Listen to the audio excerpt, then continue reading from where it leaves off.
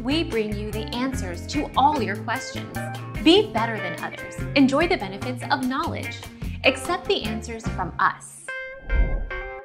People who repeatedly have a difference of 10 to 15 millimeters Hg for systolic pressure are more likely to have vascular disease.